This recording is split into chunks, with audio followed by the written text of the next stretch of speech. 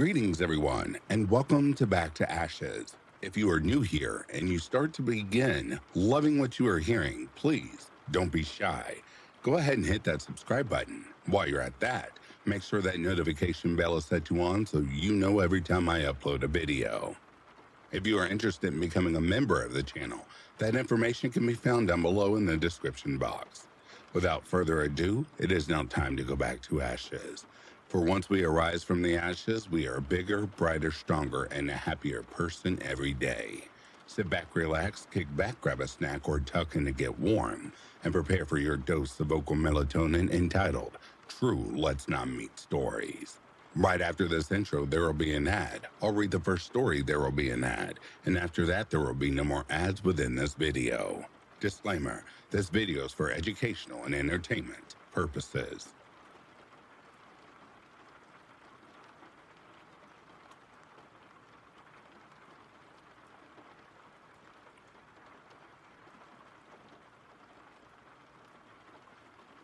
I don't usually share my stories, but I'm freaking out and I need advice. Something really strange has been happening the last few nights. I've been too scared to tell anyone, but I feel like I have to now. It started 2 nights ago. I was laying in bed trying to sleep when I heard this soft tapping noise. At first, I thought it was just the wind or maybe a tree branch, but then it came again. Tap, tap, tap. It was coming from my window. I live in a 1-story house, so it's not that high up. But it's weird because there's nothing outside my window except our backyard and a tall fence. I tried to ignore it, but the tapping didn't stop. I finally worked up the courage to get out of my bed and peek through the blinds. That's when I saw him. There was a man standing outside, just staring at my window. He was tall with a pale face that looked almost, empty? Like there was nothing behind his eyes. He didn't move. He just kept staring at me. I panicked and ducked down. My heart was racing and I didn't know what to do. After what felt like forever, I finally crawled back into bed and pulled the covers over my head. I didn't sleep at all that night. The next day, I tried to convince myself that it was just my imagination or maybe a dream. But last night, it happened again. The same soft tapping, the man outside my window. This time, I didn't even look. I just froze, hoping he would go away. I told my parents about it this morning, but of course they didn't believe me. They think I'm just having nightmares or something of the sort, and they told me to stop watching scary movies before bed. But I know what I saw. Tonight, I'm scared to go to sleep. What if he comes back? What if he tries to get in? I've checked the window multiple times to make sure it's locked, but I still feel like it's not enough. I don't know what to do. Has anyone else experienced something like this? Should I call the police? I'm freaking scared right now, and I just need someone to believe me. Please.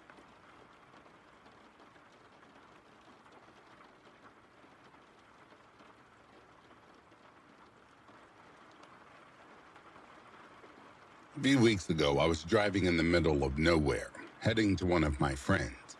My wife was sleeping next to me, while my teenage daughters were watching a movie in the back. Next to them, my toddler was playing with his toys.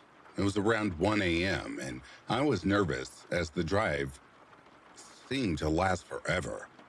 The dirt road with no lights gave me chills, as all I could see around me were only fields. The road had many holes, and I was trying to avoid them as much as I could. I was very focused on that when I saw in front of the car a luggage. It was in the middle of the road on my side. On the other side, a car was parked, facing us. The car was completely in the dark, as there were no lights inside of it or outside. I did not want to drive over the luggage, so my first instinct was to go out and move it. I was lucky to have my wife with me. She grabbed my hand and indicated me something on the right. One person was in the field looking sometimes at his phone, reason for which my wife saw him in the first place. I turned my car around and I was ready to leave this road when, all of a sudden, two people jumped in front of us from the field. There was no space on the road, so I couldn't go without harming them. Two people were in front of my car, one luggage, a car, and the two people checking their phone in the field were behind us. I did not know what to do, so I did the only thing I could think of. I just turned around again, facing the luggage, and just drove over it. Fortunately, there was nothing inside it to damage my car. So we got out of that situation completely unharmed. We arrived at my friend's house, and everything was perfect, and we had a great time there. However, I still get chills when I'm thinking about that incident. So, people from the field, let's not ever meet again.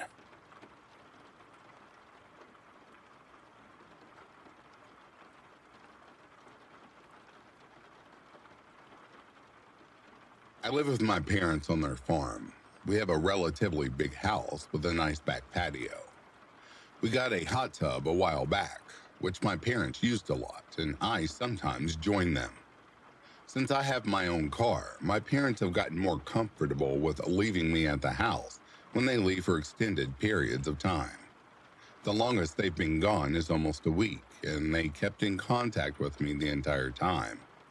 I just take care of our animals and chill out when I'm not working, and I've gotten used to being alone. My parents were both raised in farming and ranching families, but I was a city kid until they bought a farm and moved us out here. I'm used to it now, but it took quite a bit of acclimating, considering I've lived in our previous house for 13 years and knew the city like the back of my hand. You could have placed me anywhere, and I'd be able to find my way back home one way or another. It's been a few years, and I consider myself well adjusted. Obviously, there's pros and cons, but I'm at peace with where we are now. One thing that took a lot of getting used to was how much space we have. In my old house, my bedroom window lined up with my next-door neighbor's kitchen window, so my curtains were drawn about 95% shut of the time. Now, with my bedroom being on the second floor and our neighbors being 100 or so yards away, I can get changed with the window open and not worry about being seen. I mention this because it's unusual to have someone walk past our driveway nowadays, as opposed to the city, where it was weird when people didn't pass by. Anyway, this took place a few weeks ago, and my parents had gone to a distant cousin's wedding, leaving me at the house to look over the farm. I was fine with this, as I didn't really know said cousin very well, but I sent my well wishes with my parents, and we sent constant updates back and forth for the few days that they were gone. Earlier, I mentioned that we had a hot tub on our back patio. I believe it was the second or third night, and I'd gotten home from work absolutely exhausted and decided to relax in the hot tub for a bit to soothe my sore muscles before going to bed. I'm a bit of a night owl, so by the time I'd taken a nap and had dinner, it was around 11 p.m., and the sun had pretty much set. Another one of my favorite things about living on our farm is the lack of light pollution. I can look up and easily see the stars above me. I've always been into astrology and astronomy, and I love stargazing. That was part of the reason I waited so long before going out to the hot tub. Anyway, I went out and got myself settled and just sat in the hot water, enjoying the stars and heat and occasionally sipping my drink I'd brought out with me. It was still light enough that I could still see the edge of our property, but dark enough that I could see the stars relatively well. I had probably only been out there for about 10 minutes when I suddenly got a chill down my spine, and it wasn't from the breeze on my heated skin. I felt like I was being watched. Immediately, I snapped out of my daze and turned to where I felt the feeling and where it was coming from. It took my eyes a bit to adjust. I'm nearsighted, but didn't wear my glasses outside. And when they did, I felt my stomach drop at what I saw. From the patio, looking straight ahead, you can see our barn, which has some fences connecting to it that made up a couple of pens. Our older horses are in the largest pen to the right of the barn, and behind that pen is the large field that stretches to a row of saplings.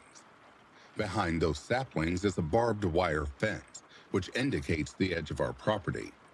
To the left of that barn is a patch of trees that lead into the forest that surrounds our property, though there are a few divots here and there where we've set up some old farm things, like a garden and a chicken coop.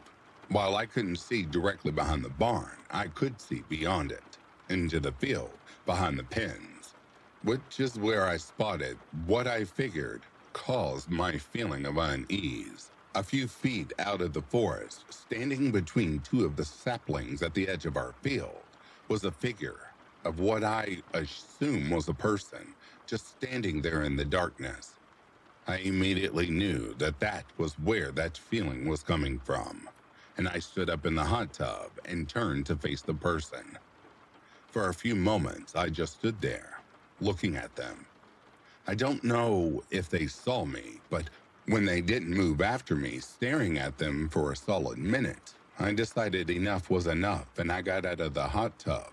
I closed everything up as quickly as I could while trying not to look panicked and went inside, where I immediately turned on all the lights, shut all the windows, and locked all doors.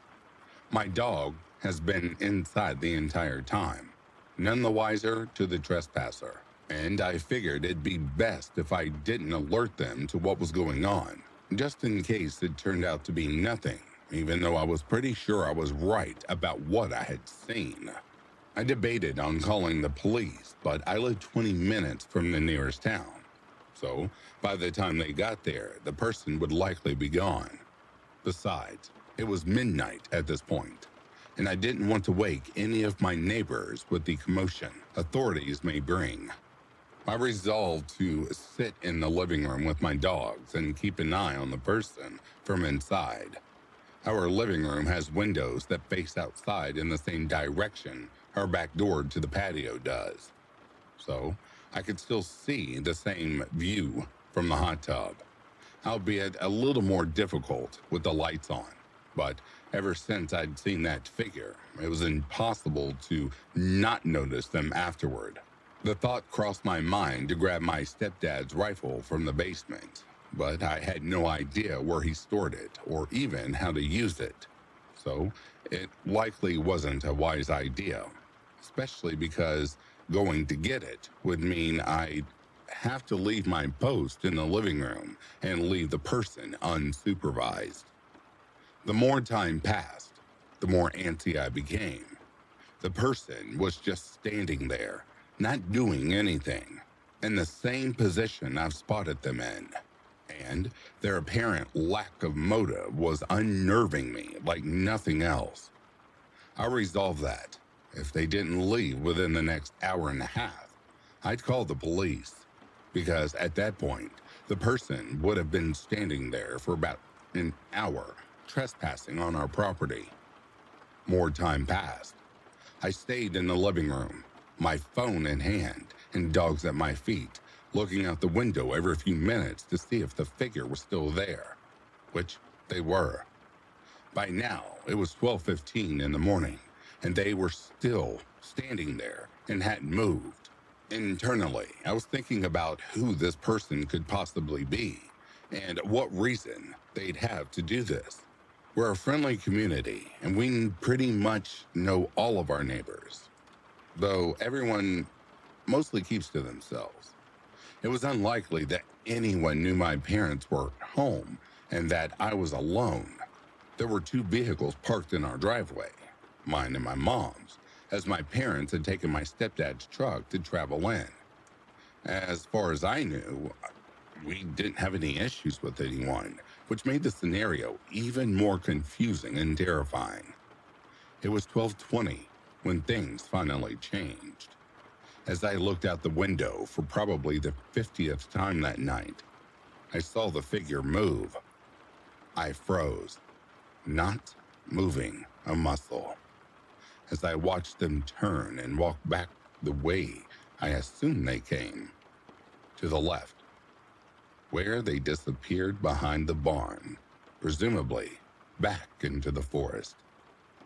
My relief was only temporary, because, while they were gone, they could still very well be on our property, just hiding out there in the trees. The feeling of being watched was gone, though, which made me feel a little bit better, though not by much.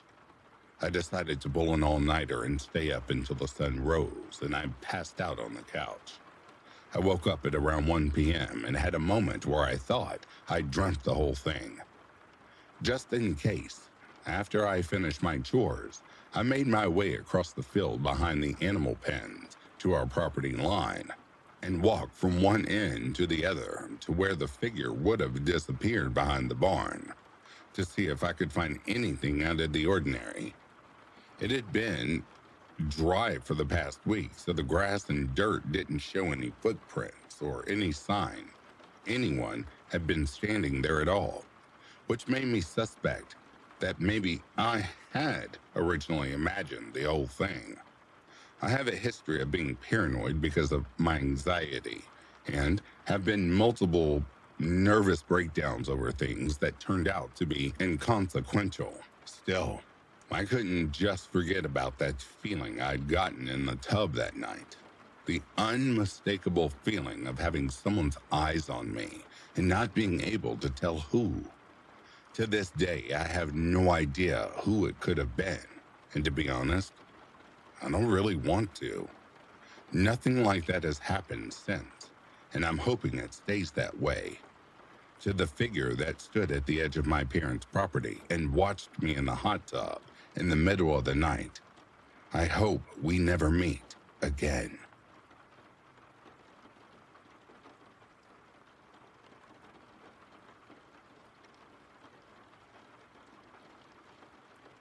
This just so happened to pop up in my head.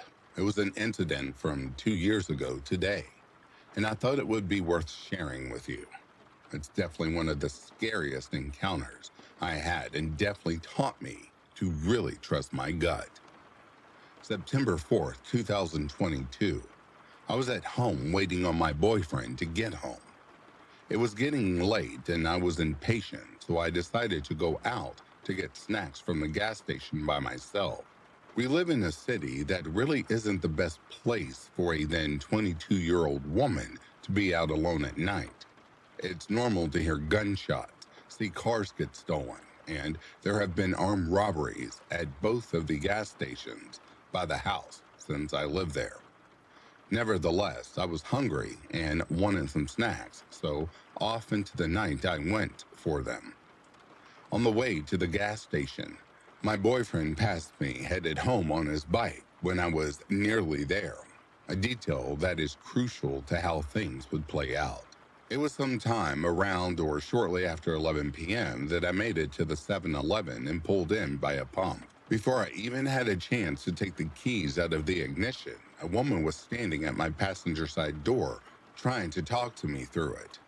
Another long story short, before this had happened, my best friend and I had a couple attempt to carjack us in another city. Ever since then, I have always locked my cars the second I get into my car, and had done that just this night.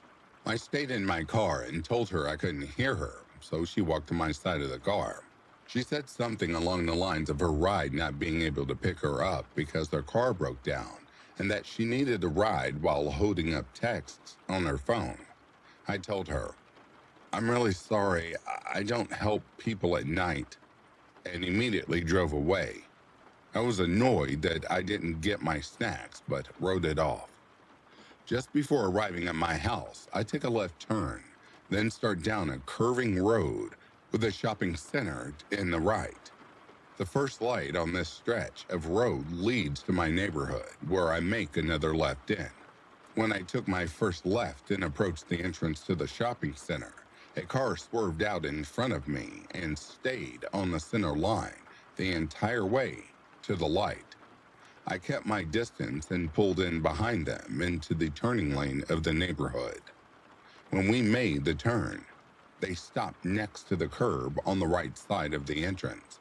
This put me on a very high alert, and I passed them quickly. I am going to try my best to describe the shape of the area of the neighborhood that this took place in for context.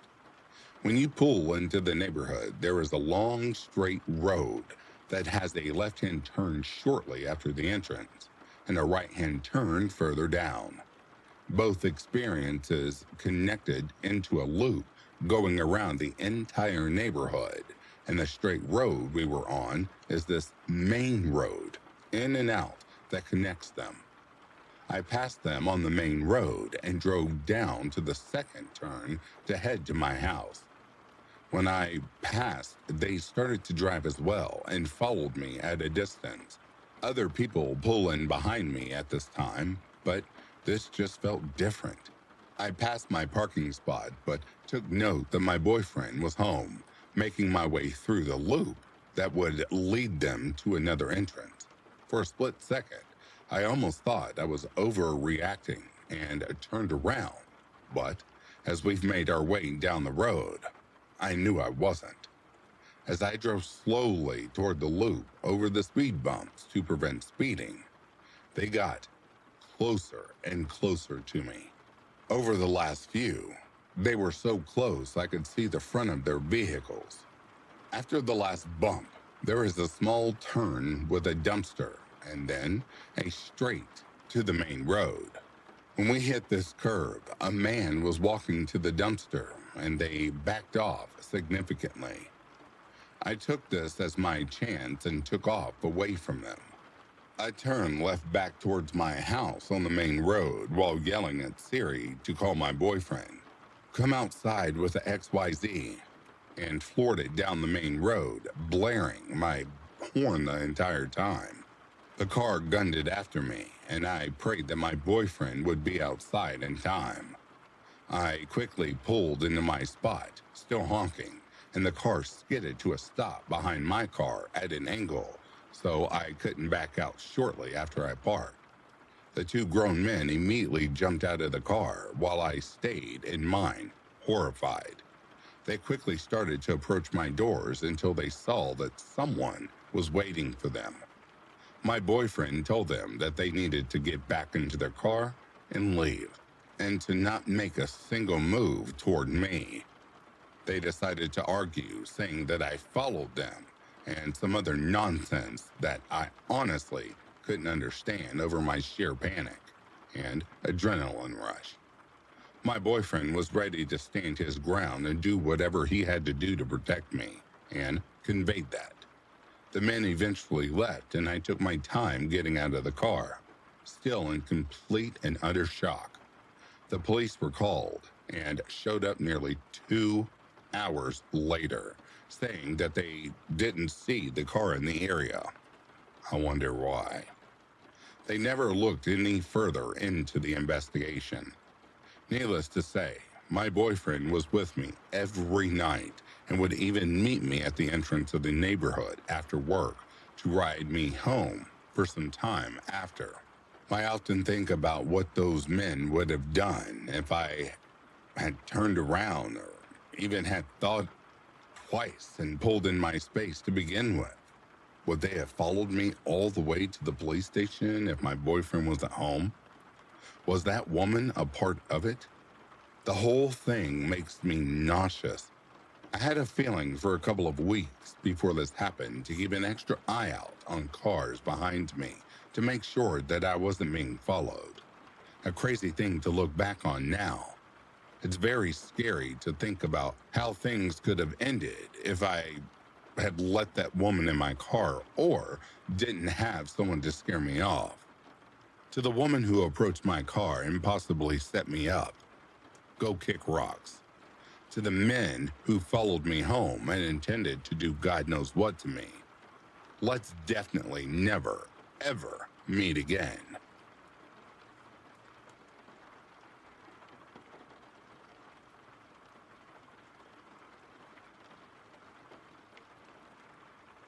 Okay, so this happened a while ago, and it's pretty mild compared to some other stories I've read. But I think about it a lot. When it comes to getting my driver's license, I was a bit of a late bloomer living in the city. However, this wasn't as big of a deal as walking or public transport, and rideshare apps were all extremely accessible, and I had no trouble getting where I needed to go. Most of the time, I used Uber to get to work and met a lot of local Uber drivers, some of which knew me by name. There were a lot of encounters of drivers creeping, but never too bad, so there's only one that really sticks out and scares me to this day. I was maybe 23 at the time, working an office job downtown, and had ordered an Uber to take me home from work. I didn't recognize him, but everything was pretty normal at first.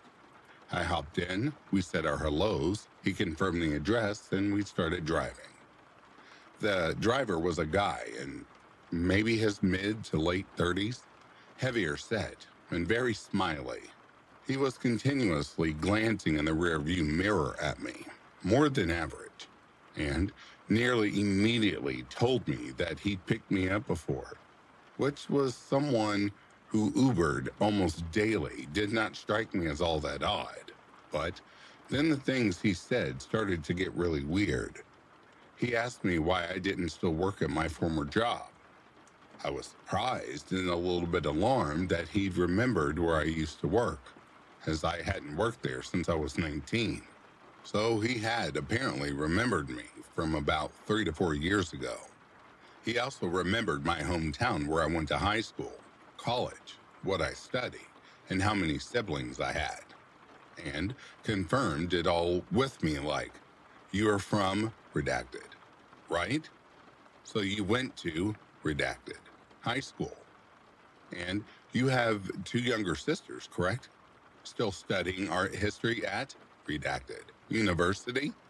All of this might not be too odd for an attentive and friendly driver, except I was never a talkative passenger and usually avoided small talk and kept quiet in the Ubers. I have no memory of ever telling any Uber this specific kind of information, as when asked, I would give a vague answer such as, oh, about 40 minutes south, or, yeah, I got some siblings. I'm not close with them, though. Anything to avoid giving details to the strangers who knows my address.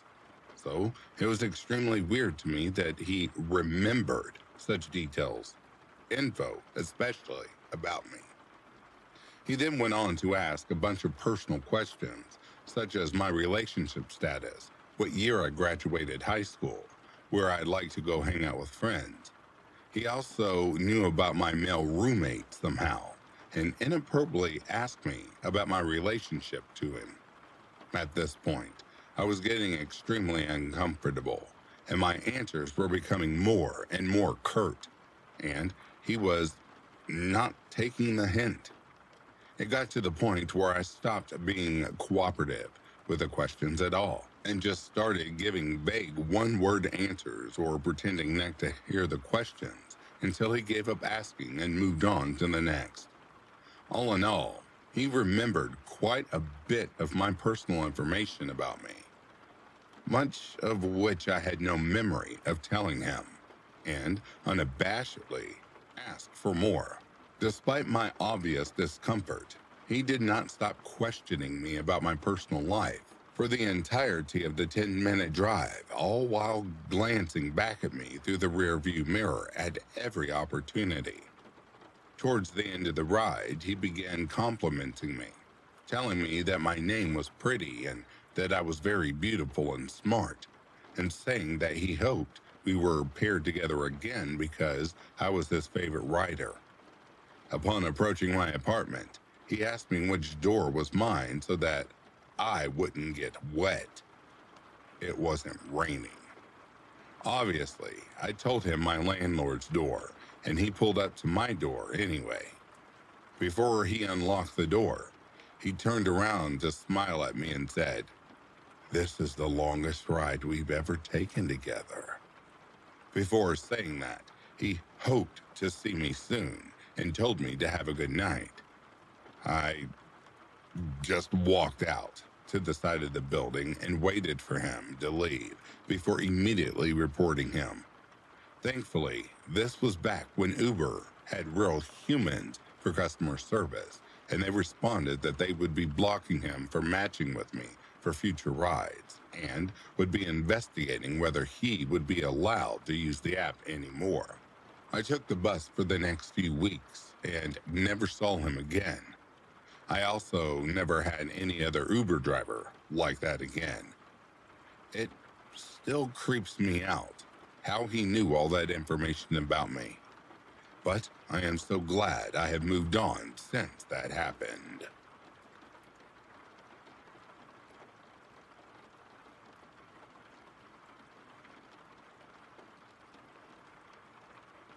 So my story to tell is actually quite a chilling one.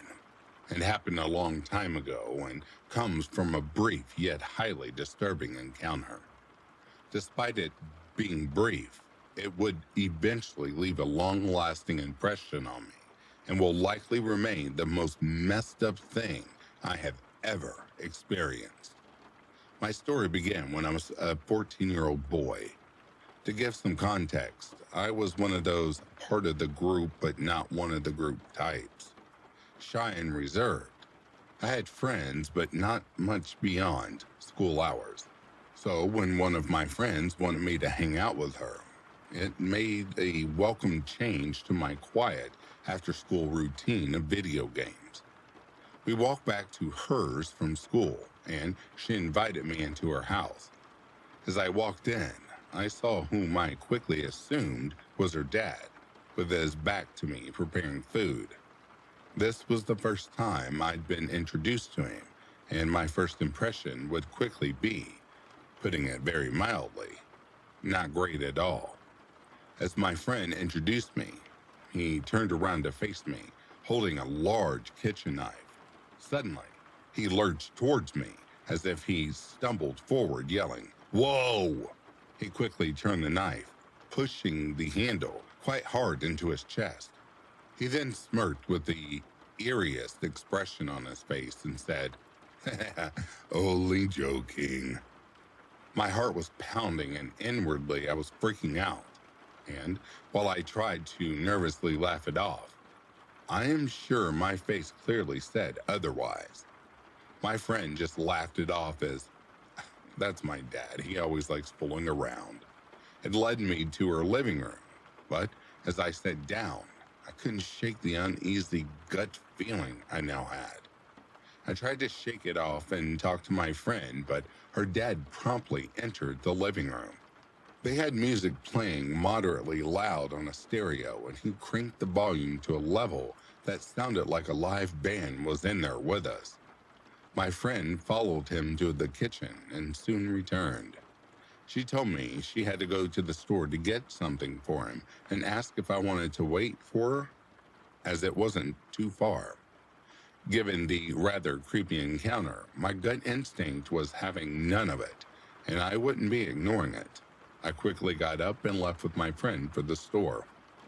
I can't say exactly how the rest of the day went, as I can't remember, but I do know I did not want to return to that house again. I wouldn't speak of what happened after that for quite some time and just chalked it up to a really freaky interaction, locking it away in my mind. However, it wouldn't end there.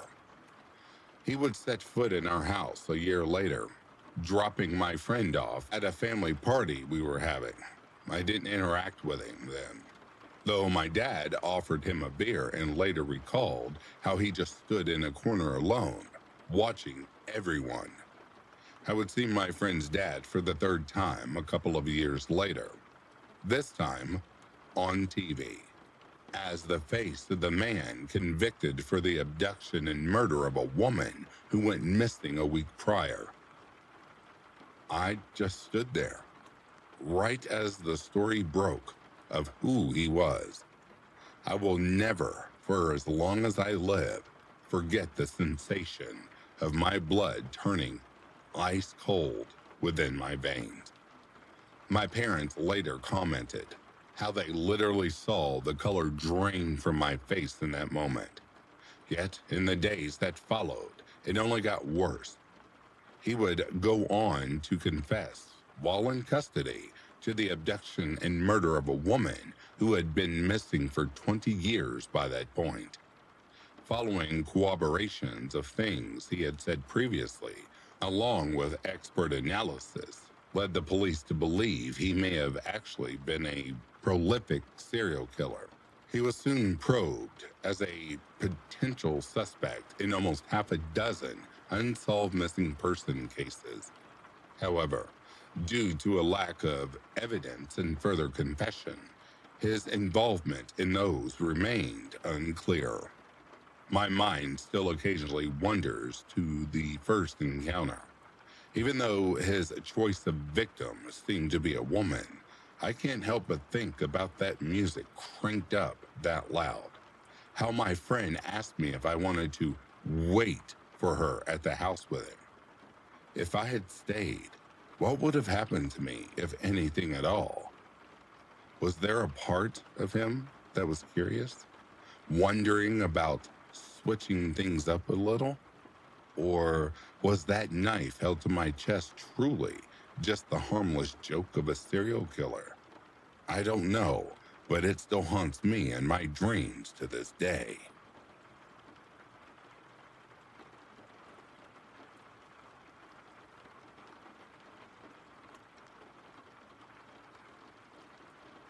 This is so bizarre. This isn't even a memory I forgot. Just one that I basically turned into my own fun anecdote to make it less scary. 11 years later, it's freaking scary, and I know how lucky I really was. For context, I was a fresh 21-year-old and had recently rediscovered a love of dance and started enjoying concerts and festivals. I had attended my first festival at age 20 and had the most amazing time volunteering and meeting people. It was a last-minute and unexpected situation that first year, but after the amazing experience I had, I was hooked. It's prudent to add that I was extremely naive and obviously new to that kind of scene.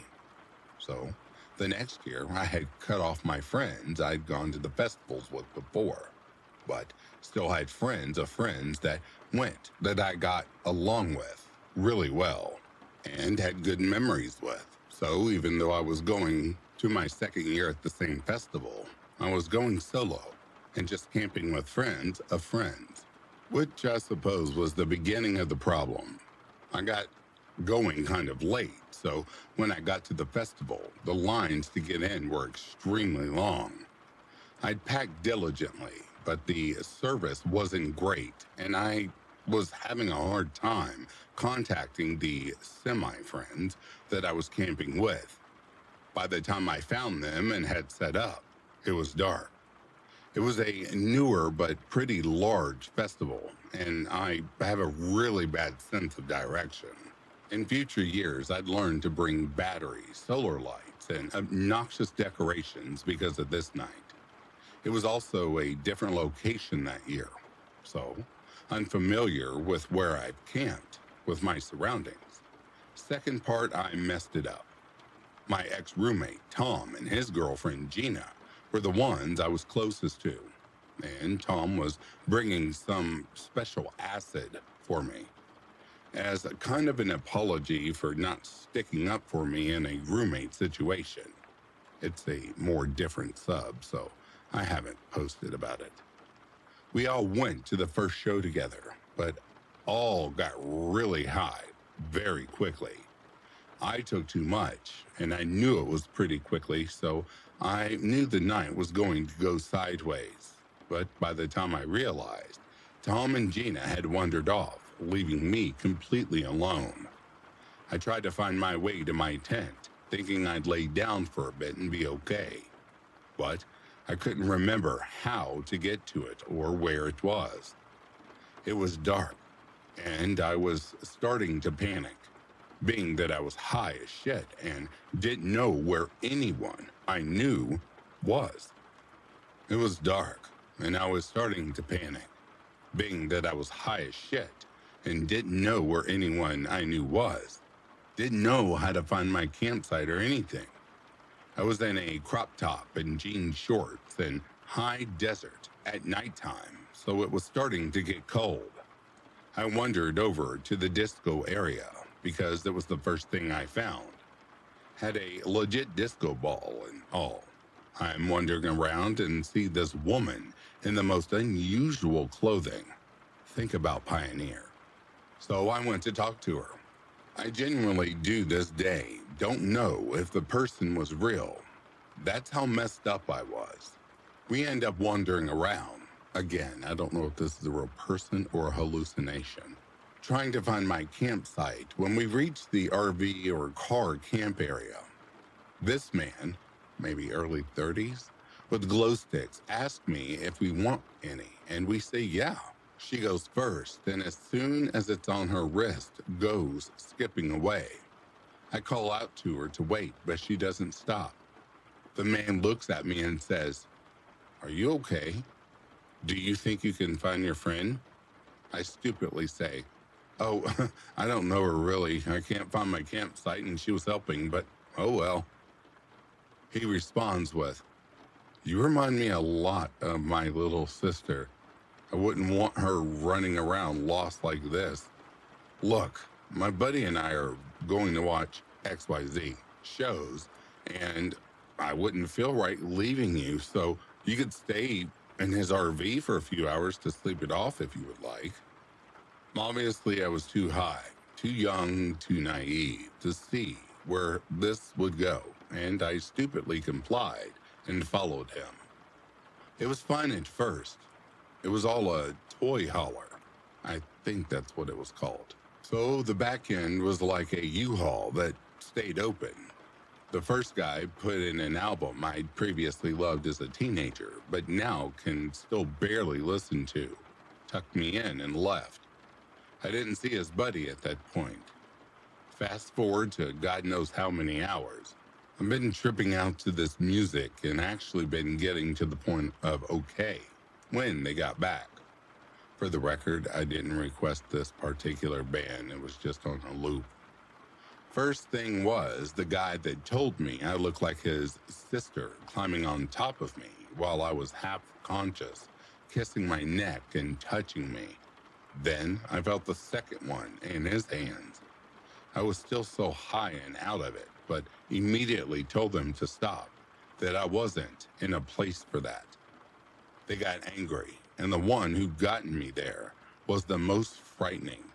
I saw his eyes change in that moment and knew I was messed up if I couldn't get away. It didn't matter how high I was. I needed to get away from them. I don't even recall formulating a plan. I remember the main man saying, "We helped you, now you owe us," and slamming my knee into his groin. I may have forgotten that he was on top of me at that point. All I remember is running for my life into the very prickly bushes, not knowing where I was going, but desperately running away. The second man seemed a bit nervous about the whole thing and didn't do much except for touch me, while the other one held me down with the weight of his body. I met a couple of kind souls that calmed me down when I was completely freaking out, crying, covered in dirt and thorns, and they gave me a safer space. I didn't sleep that night, so I could no longer trust the kindness of strangers. But I also couldn't find my camp. It was 10 yards away, as I discovered the next day. The two men who tricked me, trapped me, and would have done something inevitable bad to me. Let's not meet again. And also, fuck you both. Oh, and I forgot to add this, because it's a pretty intense memory for me. But I'm pretty sure the only reason I got away is because they were on something. I hadn't even met guy number 2 before, so I don't know anything about him. But the one I did seemed crazy and very amped and high and just out of it. And yes, I know the whole thing was stupid of me. I was not even a month into 21, though, with very little life experiences. So, yeah, to the two guys, fuck you again.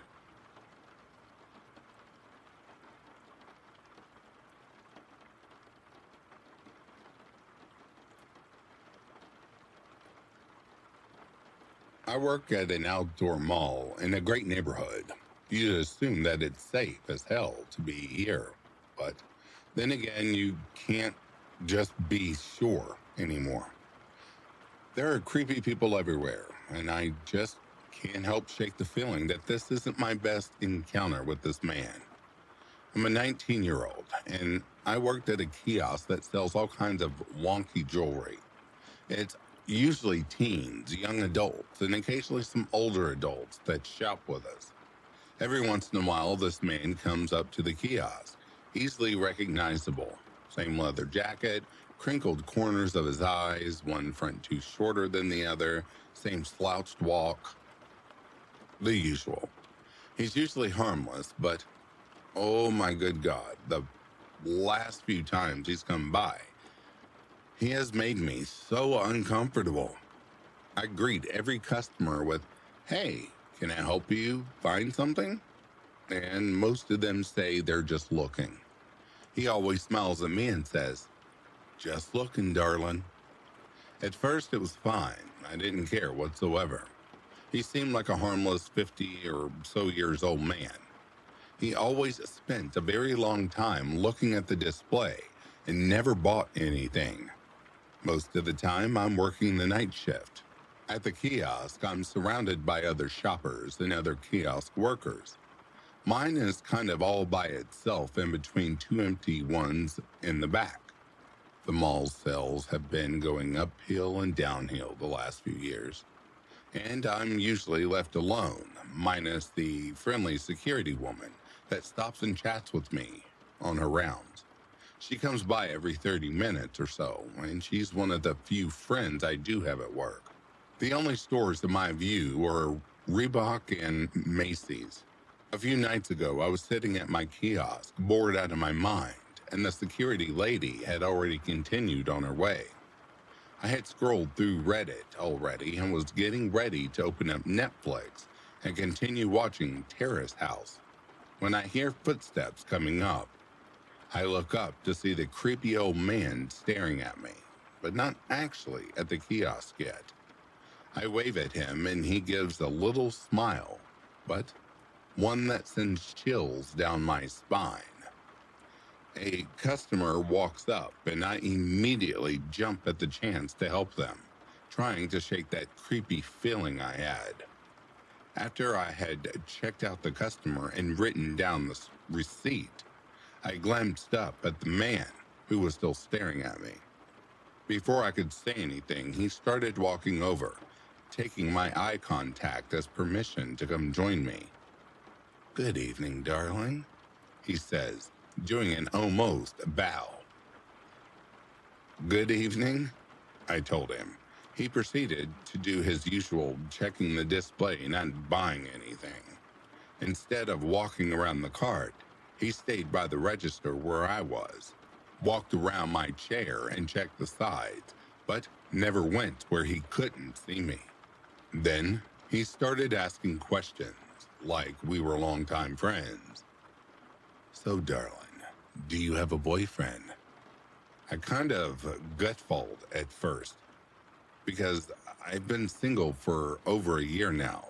I told him no, I didn't have a boyfriend, but there was a checkout girl I found pretty damn cute at my local grocery store.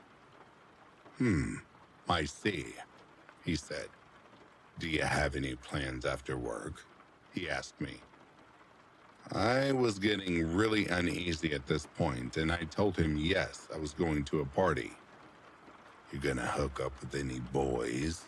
he asked. My jaw dropped. Whether or not I was hooking up with any guys was in no way any of his damn business.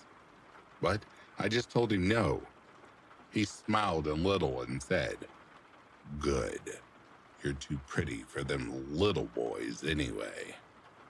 He faced me again and came up to hug me. Until this point, I hadn't realized my heart rate increasing, and it only became apparent after I found it harder to breathe. Before he could actually do so, Linda, the security woman, walked up and glared at him. "Sir, if you're not going to be buying anything from this young woman, I suggest you loiter somewhere else." He stiffened at the sound of Linda's voice. She's a very intimidating woman. And he left. "Are you all right, honey?" she asked me. I shrugged. "He's always here," I told her. She shook her head. "Let me and Russ walk you to your car after work, okay?" I nodded, relieved that she offered without me asking her. The rest of my shift is fine. I get through it and manage to make my bosses a bit of money. At 10 o'clock on the dot, Linda and her boyfriend Russ are at my kiosk. They wait for me to pack up my purse and then walk me to my little Prius. They wait for me to drive away as well. On my way to the party, I stop by a gas station to fill up the tank. As I'm waiting for it to fill, I glance over and see the man from the mall at the mini mart. He's buying a pack of cigarettes and he looks out the window and sees me. When he does, he smiles and waves. He holds up one finger, asking me to wait a minute. I don't. I yanked out the fuel hose and jumped into my car, booking it out of there.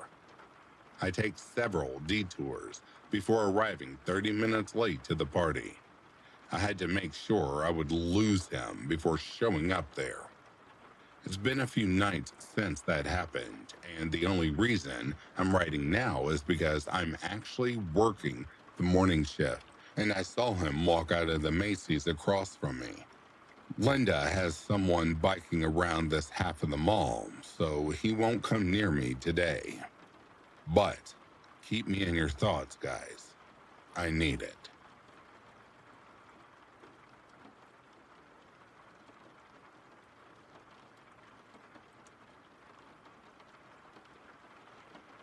And that, dear listeners, brings a close to these true Let's Not Meet stories.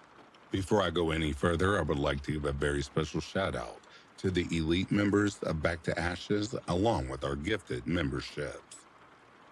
Donna, Nat Davies, Luz Crispin, Samantha Place, Call Me Carter, Corpse Lover, Stephanie McLaren, Chrissy Elias, Denise Hess, Tina Mee, Tammy Slayton, Mrs. Interscared, Dova Khaleesi, Edith Smith, Amy Klimko, Haunted, and Anita V.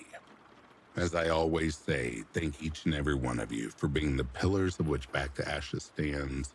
There's a special place in my heart for all of you. Thank you so much. And now for our gifted memberships: the Conspiracy Archives, Grimm's Library, Adam Gregg, and The Cryptid Sleeps. Thank you all so much for your continuous support. I really do appreciate it. And to all the subscribers or new listeners, thank you for supporting the channel. Always remember, please, without you, I don't have a voice.